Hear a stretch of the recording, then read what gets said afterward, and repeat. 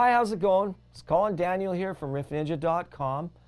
I'm here to give you a taste of what you'll find on my new beginner's blues riff course. And why don't we get started? This is a little discussion about the scale and how the riff fits into the scale, because every riff fits into a scale whether you know it or not. The scale I based my teachings on for these riffs are in E pentatonic minor. It's an open scale, an open position scale, meaning it uses open strings. You don't necessarily have to know the notes in the scale, but you should know the starting note, the tonic note, the key note. That's the note that tells you what key you're in. In this case, because it's an open scale, pentatonic is a 5-note scale, and it's 2 octaves. It's actually over 2 octaves, meaning it repeats itself a little more than twice. We start on the E, low E. Good rule to remember is 1 finger per fret, although we're not going to use our pinky or our first finger. Some of the riffs we do use our pinky and our first finger, but those are a little more advanced. But not for today. This is just a follow-up to the riff I showed you with a string stretch in it, which is that riff right there. If you understood the scale better, you could add a little more character to it by adding more notes from the scale into it and joining it in different ways. You got to be creative with it. You can get a lot out of just one riff, right? And the scale will help you. Also, scale is good for technique. It's good to develop right hand and left hand coordination. And really, the secret to playing a good riff is the timing between your right hand and your left hand, especially for those hammer-on riffs. If you caught my other lesson on the hammer-on, you could actually join these 2 scales or these 2 riffs and place them in the scale, right? But you got to know the scale. So the scale you could remember in pattern or notes, depending on how you relate to it, or finger pattern, or whatever works best for you. It's open, and then 3rd finger, 3rd fret, 6th string, then open 5th string, then 2nd finger, 2nd fret on the 5th string, then open 4th string, then 2nd finger on the 4th string, and that's 2nd fret, then open 3rd string, then 2nd fret with the 2nd finger on the 3rd string, then open 2nd string, then 3rd finger on the 3rd fret, 2nd string, and then open 1st string, and then 3rd finger on the 1st string, and that's 3rd fret. And that's your scale. Open and then 3rd finger, open and then 2nd finger, open and 2nd finger, open and 2nd finger, open and 3rd finger, open and 3rd finger. The idea is to get nice, clear notes. Speed isn't important, but nice, clear notes and good timing between your right hand and your left hand. And then once you get the scale, you want to reverse it. You want to descend. And some of my students struggle with the descending part too. The descent is the exact reverse. See, on your way up, you're going from the lowest note on the string to the highest. Then you cross over, low to high, right? Cross over, low to high. Cross over, low to high. Cross over, low to high. Cross over, low to high.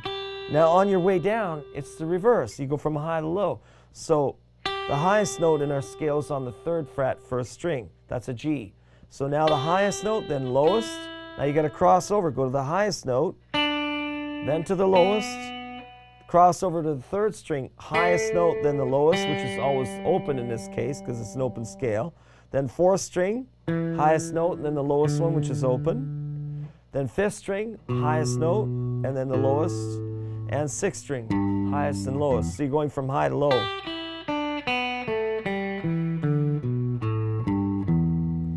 Okay, because a lot of my students will get, because they get in the habit of going open and then closed, open and then closed, they want to do that on their way down. Now that's not wrong, but that's not in order from low to high, right? Here, if you do that, you're going high or low and then high, low for each string, but you are technically still going down. But it's like a switchback where you don't go in succession, in order. If you want to go in order, it's from high to low, right?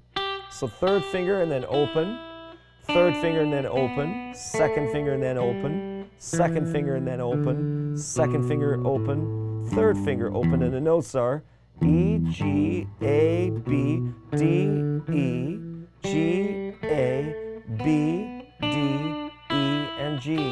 And then of course it's reversed on the way down. If this is G, then below G in your scale will be E, cross over. And you'll notice that you're going down in pitch every time. Like you're skipping notes because this isn't the most notes you can have in this scale, but it's our most popular scale, pentatonic, meaning 5, right? 1, 2, 3, 4, 5. Repeat. 1, 2, 3, 4, 5. Repeat. And then we go one higher to the G. Okay? So E, G, A, B, D, E, G, A, B, D, E, G. And back down in reverse. G, E, D, B, A, G, D, E, B, A, and G, and E. Again, high G, E, D, and then open B, A, and then open G, E, and then open D, B, and then open A, G, and then open E. When you go up and down, when you get to the highest note, that works well with an E7 chord or an E minor chord, depending on the song example you're going to use. And then how does the riff fit in? Well, look.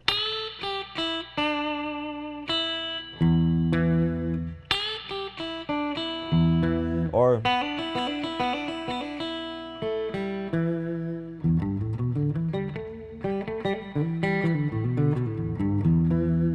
it's all out of my scale, right?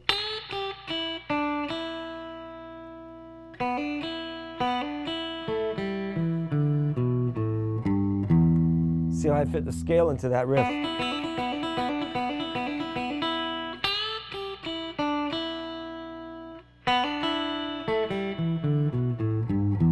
So when you start to practice that, of course, you can really do all these different variations using the scale. You can learn to blend these riffs that I've taught you with the scale. So have fun, be creative, and if you like this lesson, you can check out some more at riffninja.com. Easy riffs.